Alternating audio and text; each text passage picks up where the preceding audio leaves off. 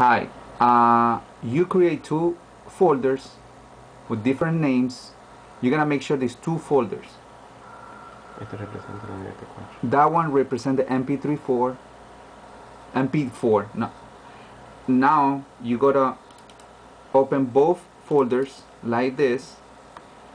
After you open both folders, you open the AVI convert. Then you go and click add and go to source files and look for the file you want to convert. You click on it and then you click open. Make sure the target file path, where it is, and the quality and the aspect ratio. Then click save and then close. After that, you make sure that everything is okay on the source files, and then click convert now.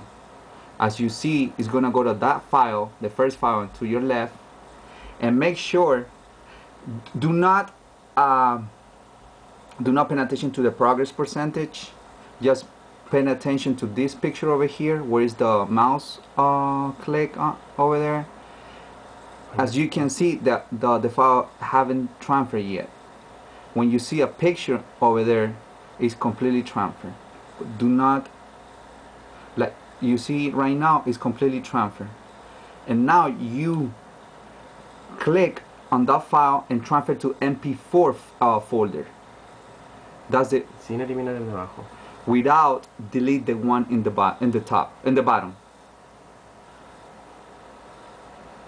And that's it. And that's it.